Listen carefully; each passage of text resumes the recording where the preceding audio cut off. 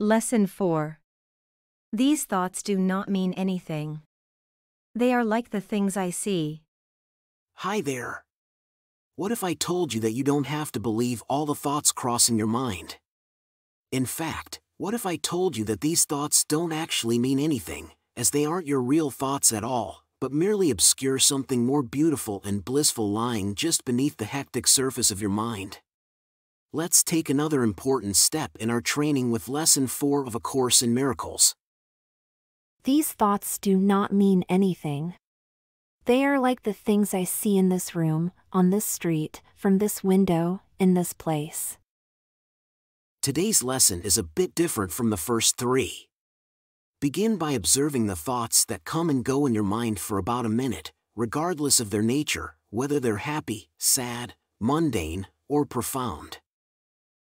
Then apply today's idea to them. These thoughts do not mean anything. They are just like the things I see around me. These thoughts do not mean anything.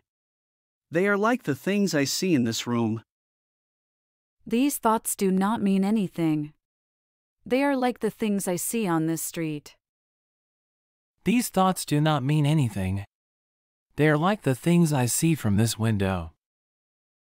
These thoughts do not mean anything.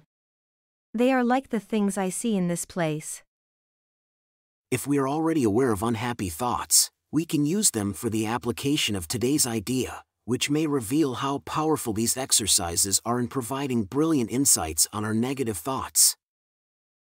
However, similar to the exercises we did in the last 3 days, we must avoid selecting only the thoughts that we perceive as bad. We may indeed find that all these thoughts are a mixture, and it's not accurate to label them as good or bad. This is why they do not mean anything. They are merely passing through, like clouds drifting across the sky. Do not be afraid to use good thoughts as well as bad. None of them represents your real thoughts, which are being covered up by them. Let's be specific in applying today's lesson. For instance, we can say, This thought about my job does not mean anything. It is like the things I see in this room. This thought about my ex does not mean anything. It is like the things I see on this street. This thought about the argument I had with my friend does not mean anything. It is like the things I see from this window. This thought about feeling hurt does not mean anything. It is like the things I see in this place. This exercise is important and will be repeated throughout the course in various forms. We're training our minds to separate the meaningless from the meaningful, recognizing the meaningless as external and the meaningful as internal. This process also helps us learn to distinguish what is similar and what is different. Our thoughts, whether positive or negative, don't define our true self. They are simply obscuring our real thoughts, which are deeper, more profound, and meaningful. We can apply this practice specifically to thoughts we recognize as particularly harmful, and we'll find it immensely useful to use it in this way. However, let's not neglect the practice as it's presented today, applying the idea to the random thoughts that cross our mind. If you're new to this kind of practice, don't dwell on it for too long, just about a minute or so is enough. If you spend too much time on it, you might become pointlessly preoccupied, as the lesson warns. Suspending judgment can be particularly challenging when dealing with what we perceive as our own thoughts. Therefore, limit repeating these exercises to only 3 or 4 times a day. Remember, there's no rush. We will revisit them later in the course.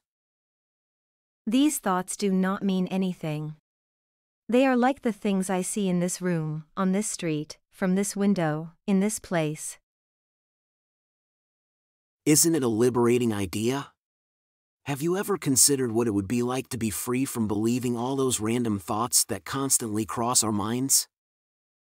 In this video series, we will explore the concept that our thoughts impact us, influencing us in ways that are sometimes obvious and sometimes subtle. However, today's lesson teaches us that these thoughts do not mean anything. How can we reconcile these two ideas? Throughout the course, we will learn there is power in recognizing the thoughts that stem from the ego and those from our true self. Our responsibility lies in deciding which thoughts to believe, and in calling for a shift in perception. We don't need to suppress or repress, but rather, we can release those ego-based thoughts, creating space for more meaningful and spiritually aligned thinking. We will discover that we possess the power to choose, in each holy instant, whether to align ourselves with thoughts of love and forgiveness rather than the fear-based thought system of the world. Perhaps even more importantly, we will learn about the power we have in deciding whether to identify ourselves with our ego or with something that transcends it. But the goal isn't just to grasp these concepts intellectually, which is relatively easy. Our aim is to turn this new mindset into a habit. That's exactly why we're engaging with these lessons every day. You're doing great. See you tomorrow for another insightful lesson. Quick reminder, if you haven't yet watched the introduction to this video series, make sure to check it out, as it lays the foundation for our journey together. Simply click on the video link that will pop up on your screen shortly.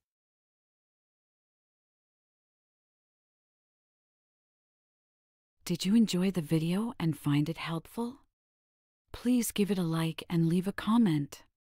And don't forget to subscribe and hit the notification bell. We have a new lesson every day. And if you've been with us for a while, please consider supporting the channel. There's a lot of love behind these videos. Check out the video description for more details.